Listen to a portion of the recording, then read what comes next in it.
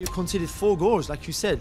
Last season, they conceded 20 goals in the whole season, in 38 La Liga games. They're already on 18 in 16, man. That's more than a goal a game conceded. I don't want to pick on Koundé, but I think it's obvious that he's not on the level he was at when he was at Sevilla. Last season, Jules Koundé was probably one of the best defenders in the world, and ever since he stepped on the pitch in this moment, he hasn't been the same. But how did we get into this mess? Well, last season, Koundé came to Barca being one of the best and most consistent center backs in La Liga. For Sevilla, Jules was really good for several years, and he excelled with the ball and showed off his athleticism on top of his high football IQ. He seemed primed to move to one of the best clubs in the world, and in 2022, he moved to Barcelona for around £45 million.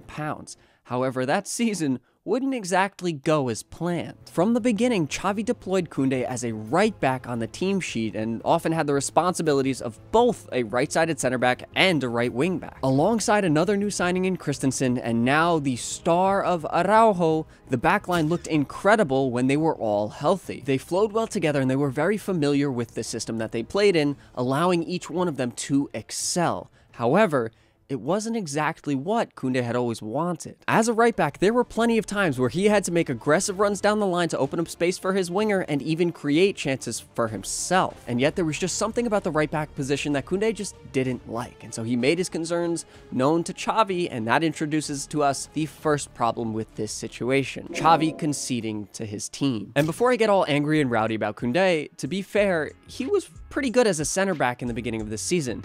But the entire team was also very good. When the squad played well and was confident and had somewhat of an identity, center back Koundé played very well as well. He looks like every bit of the man we had seen mature at Sevilla, but then he went out injured, and when he came back, he entered into a team that had lost that identity and that confidence. Jules wasn't ready to enter into a team like that. He made mistake after mistake because of the whole mayhem going on, but he was a bit unlucky that almost each time he made a mistake, it would lead to a goal for the opponent and put Barcelona in an unfortunate situation. The season before, not only had he been a more solid player, but he also helped protect the team in dangerous situations and saved a lot of goals because of it. Now we saw the exact opposite of that, him causing goals. This continued until he played terribly against Deportivo Alavés, showing that he wasn't exactly ready to go up against their tall and powerful striker, while Xavi and his tactics did the team a favor and took Araujo out of the play because they were playing him as a right back. After what I would say was a little bit too much time to allow this to continue, Xavi finally made a change at halftime and swapped Koundé and Araujo,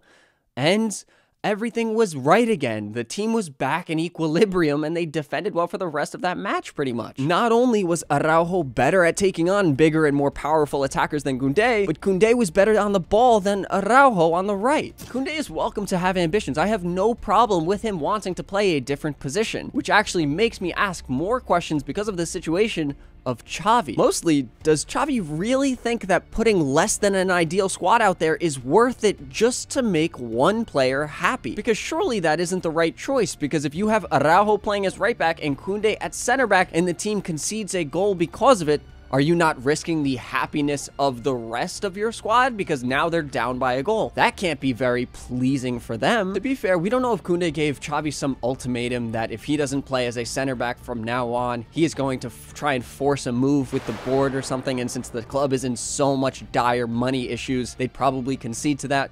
But I just can't see Koundé doing that. So I really hope Xavi recognizes that he needs to play his best players in each position whenever possible. If that means Koundé is his best option at center back for a match or two, say with Inigo or Araujo out injured, then by all means go for it. But that wasn't the case this season. But this is so upsetting because of how much better Koundé is as a right back than pretty much anyone else in this squad, and how much better the team looks with him there than with anyone else there. With Koundé out on the right, the team has solidity it just doesn't have with only 2 center backs, and without a proper ball-winning pivot like Busquets, that's even more important. You can say what you want about Busquets and his age and his pace for the last few years, but it's a fact that we don't have a player to cover his position and that space that he could cover in years past, and so the team is more exposed defensively, so we need a lot more protection right now, and we can't afford to have half our our back line in Balde and Cancelo,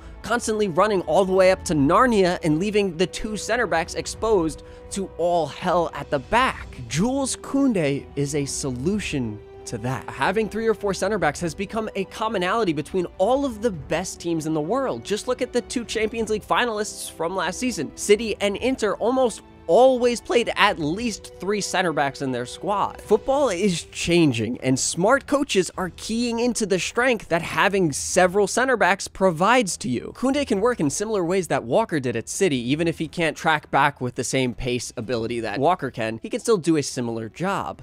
But now another problem has arisen, and again, it's Xavi. Look, I've ranted about the guy way too much over the past week, but the point stands that he isn't giving the squad enough time to find a rhythm, and therefore allow Koundé to properly come back from his injury, even if it was over a month ago. During the Super Classico, Xavi abandoned all consistency that he had had for the past few games and moved Koundé centrally again and Araujo out wide, just as he had for every El Clasico since he has been the Barcelona coach. However, Carlo Ancelotti finally found a solution to this in his rotation. Rodrigo and Jude were constantly rotating between playing out wide and being central, and that allowed Vinny a bit of freedom as well to move between Araujo and Koundé. And with all the runs they were making in behind the line, he often found himself up against the last defender, and that ended up being a lot of Koundé versus Vinny matchups. Vinny was winning all of them. Araujo was there to stop it at times, but Koundé was being exposed as the weakness in the defense. And his game wasn't without mistakes either. He wasn't just too slow to catch up with Vinny, which you can't hold against him because pretty much every player in world football is too slow to catch up with Vinny. But also, he was just a bit out of whack with the rest of the defense, specifically on the first Vinny Jr. goal. I'm not putting this solely on Koundé because I made a whole video talking about how a lot of this is Xavi's fault. But that game is over, right? Moving forward, I think they're gonna switch right back to having Koundé on the right, and maybe it'll be hard for his confidence to having just been hurt so badly, getting destroyed by Vinny, and so maybe he might not even play as well on the right. Now, I have confidence with him on the right, but this is just questions that you need to ask of Xavi, especially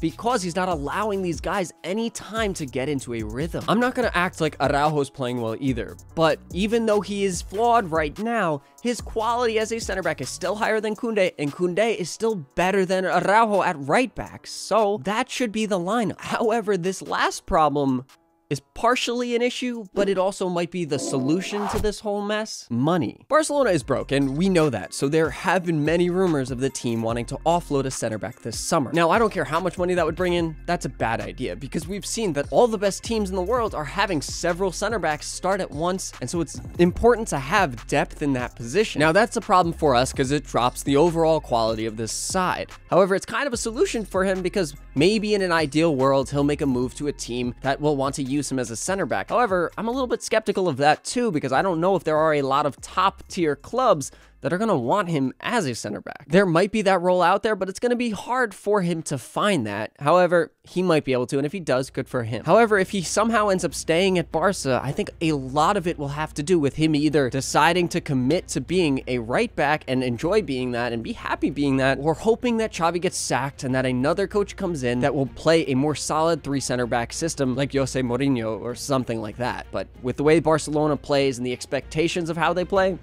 I don't have much hope for that. Koundé has immense quality as a player, and he's very good, and I don't want to take anything from that. I don't want you to take anything from that in this video, but I just hope that somehow he is able to find his footing and get a solid rhythm again for this idea of a system that Barcelona is trying to play, because I really don't know if Xavi's going to be finding any miraculous solution to this mess anytime soon. I think it will come eventually, but that might not give Koundé enough time to prove his worth again to the board to avoid being sold this summer. Now, I don't think Koundé is a problem in the dressing room at all because he wants to be a center back. I think it's just something he wants, and so Xavi wanted him to be happy, and so he gave him that chance to play there. But to stick with this squad the way it is right now, he really needs to prove himself on the right because the squad needs him there. That's where I think the squad is the best. I just want him to be happy because he seems like a cool guy, and he also can be very important for the squad. So I guess we'll just see how this season goes, but I have some good confidence in him that he'll figure it out. Also, I'm announcing today that I'll be live streaming a watch along of every single Barcelona match in January this season.